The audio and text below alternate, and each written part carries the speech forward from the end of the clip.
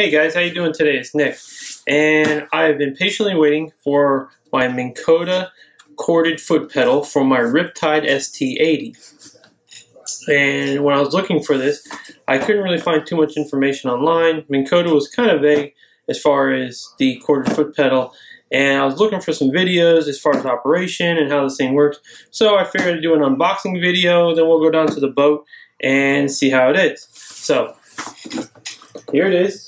And sorry about the light there. So let's get unboxing.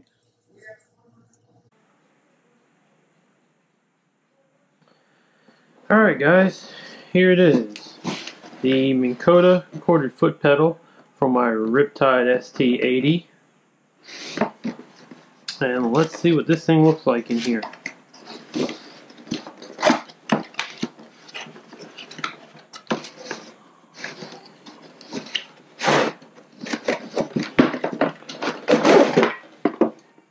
Oh, not much left in the box there. Oh, that's pretty handy. Gives you some nice little rubber foot pads for the bottom of the pedal. Pretty soft, actually pretty soft and gummy.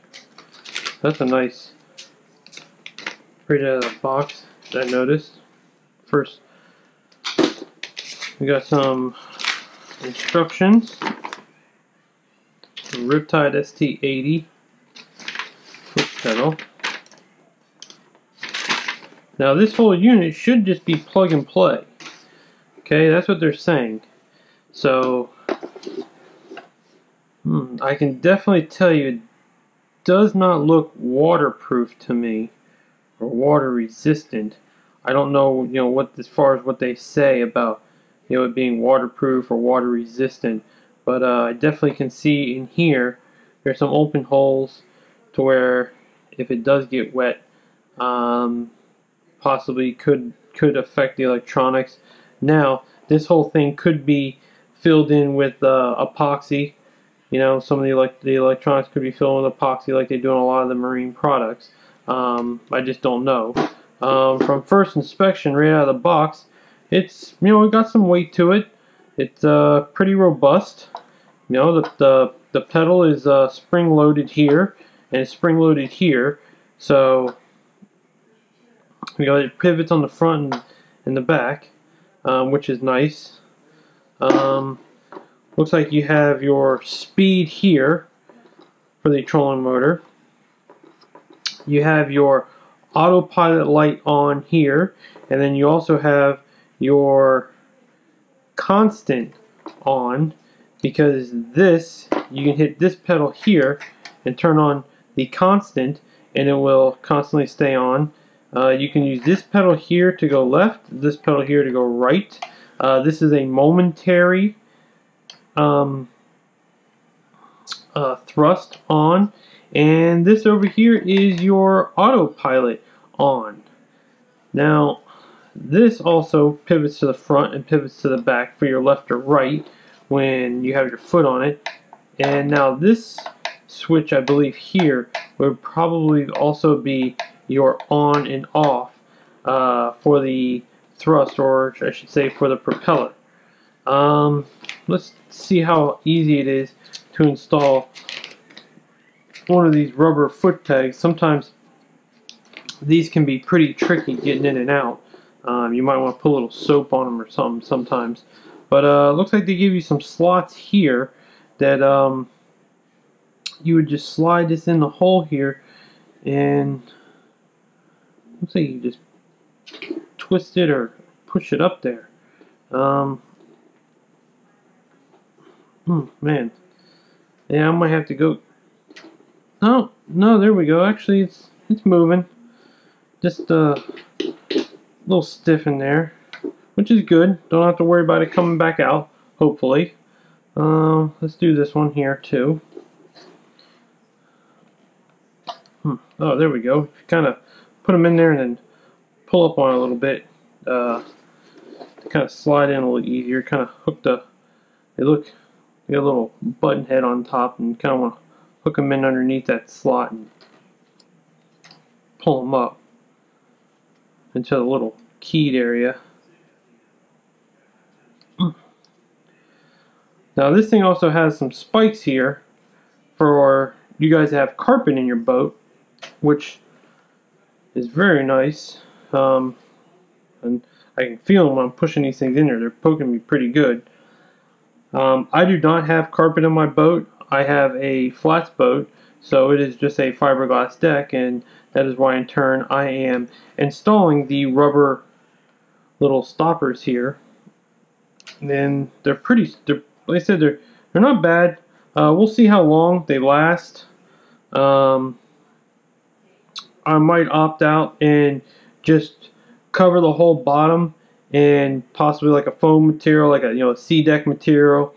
They give you some holes here, and here, to where if you want to mount it to the boat, permanently. But we're not doing that.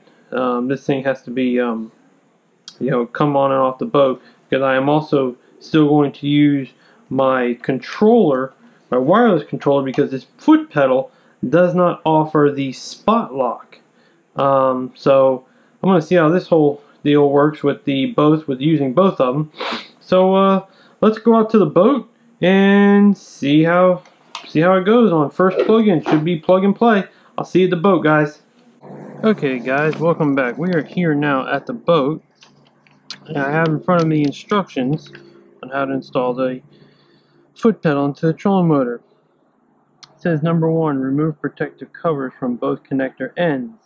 It says align connector keys and plug foot pedal into Riptide ST motor. Be sure to tighten the connector retaining nut. Alright, let's go ahead, find both connectors, and here is our connector on our foot pedal end, and here is our connector on the trolling motor. Okay, let's leave a little cord out.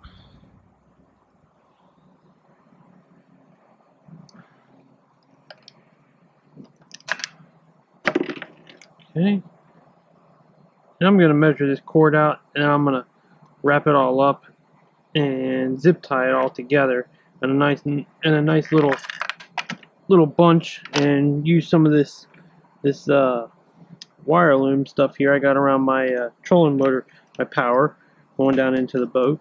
So alright, let's see here. Let's plug this in here, and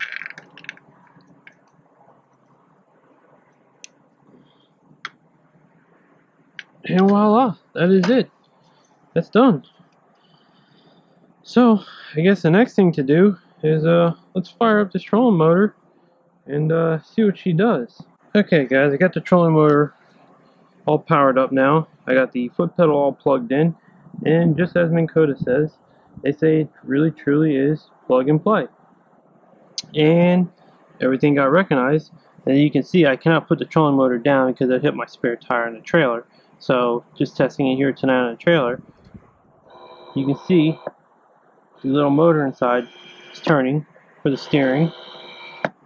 Over here we have our autopilot light that comes on, and then we have our constant, that is for the propeller.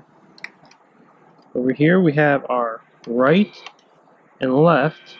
This is good for when you're using the autopilot mode. You can make a quick adjustment. You also have a momentary on in the center. Over here you have your speed control,